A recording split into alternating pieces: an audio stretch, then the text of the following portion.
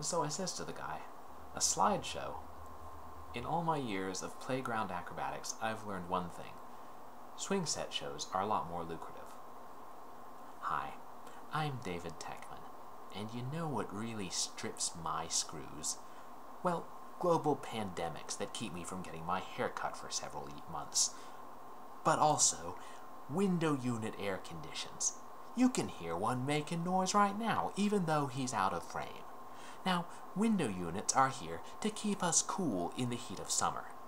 You know what else would keep me cool in the heat of summer? Shorter hair. All right, fine, let's talk about hair, shall we? When your skin cells die, they have the human decency every time you move to go slough, slough, slough, slough, slough, slough, slough, slough, slough, slough, slough. They're gone. Hair, when it dies, it just keeps pushing, pushing, pushing out like a snake. Hair is dead. We have snake-like chains of corpses sticking out of our skin. How is that sanitary? At least on my arm, the hair will stop after a while.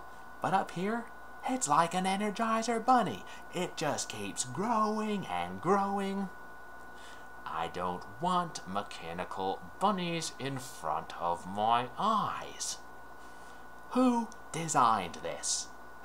They say that Adam was the first barber. Yeah, here's a thought. Maybe God was actually a barber, and that's why he built us like this, so people with his profession would always have work. Except, of course, in global pandemics. So what's the point of all these corpses? To keep germs off our head? Fine. Let's talk about viruses. If a wolf marched in that door, took a chunk of flesh out of me, and went home to his missus with it for a nice barbecue, hey, I can get behind that, 'cause that wolf wants to live. Now say a virus comes at me.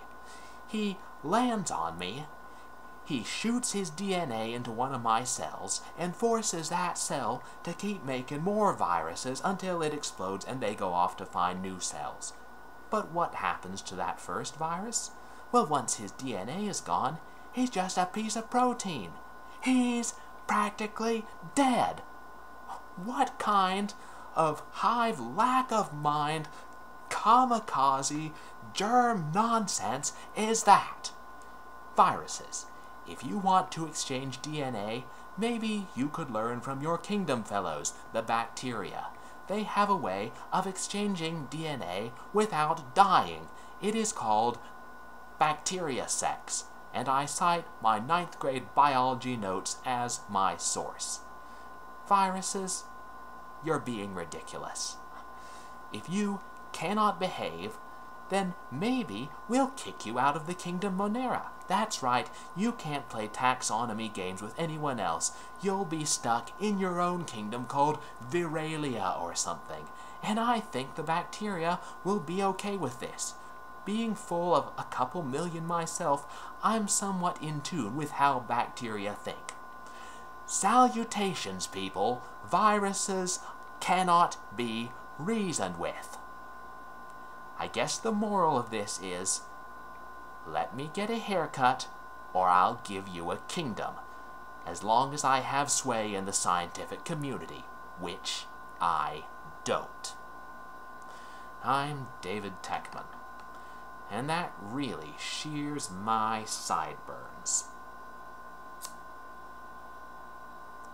Looks like somebody just beat the Atom and Virus Coalition.